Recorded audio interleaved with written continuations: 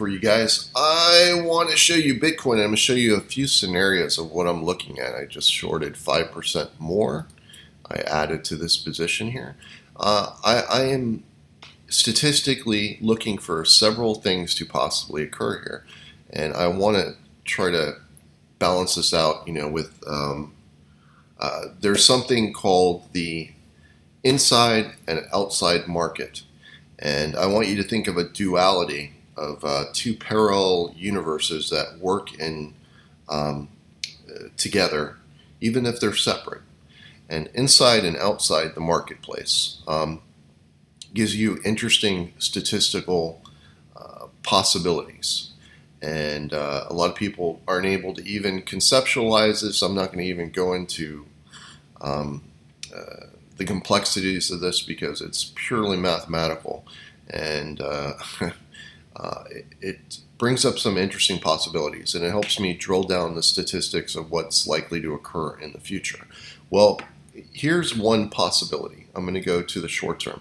I already have things marked out probabilities wise, long term, short term, and midterm, let's say, and it scales. And I want you to think of expanding scales, and it balances it out. It's kind of like a pulsating wave. I want you to think about a wave and a pulsating, like the sun shining, it's pulsing, right? And then you get waves like in the ocean and so forth. Well, an oscillation.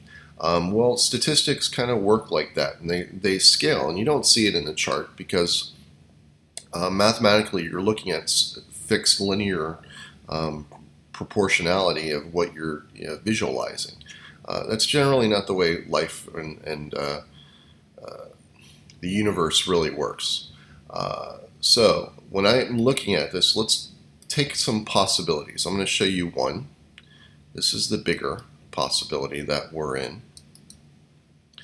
And this could cause some real short-term turmoil in the marketplace. And nobody would be expecting it. And it comes to this point here, the 6,400 area right down there. And it could extend all the way down to even under 5,000, back under the 5K area. There's no way to predict what it's going to choose and whatnot, but I could kind of, we'll say certain things, elements will fall into place, kind of like cards being laid down one after another, and the numbers start to make sense. You take away, as you lay down a card, it goes over and recalculates because that card's been laid down, so now you only have the other cards to go off of in the deck, right? So it's kind of like that. So you wait for these elements and so forth. So I added 5% short more, and I'm going to show you one other possibility. And now from here, I'm going to have to go over and drill down the actual statistics of what's possible to occur within the given variations that I see and the numbers that presented themselves to me currently. So let's draw this one. This is the more bullish scenario. Now it stretches from the 85, low 8,500 all the way down to this low 8,000 area. So let's say 8,300 is the median. And then it can stretch all the way back up to here, which would be around the low to mid 11,000 range. All right. There's no way to pinpoint exactly where it's going to go. It's not what we do. We're not trying to predict anything. We're just trying to figure out the statistics of what's likely to occur. So I have to keep this in mind, and when I'm positioning and looking to exit and enter positions, this is also a possibility. Now again, it cycles through here. It makes good sense, and I've got this planned out how I'm going to trade this. Now the long range statistics, I'm not going to show you that today,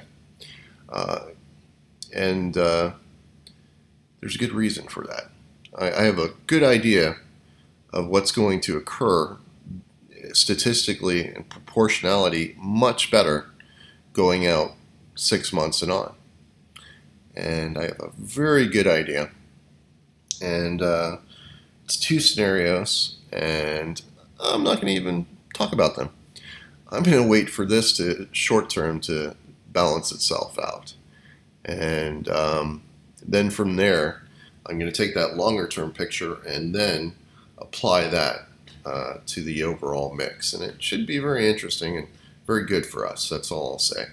But I'm going to keep this very short. I'm probably going to do likely going to do an update during the week, probably around Wednesday or Thursday after we get the moves here. And you can see how I reacted statistically. Right now, I got to go over and calculate a bunch of numbers and run this through a bunch of different data sets and try to compute this correctly. And that's going to take me a bunch of time. So anyway, I'm going to cut this video short.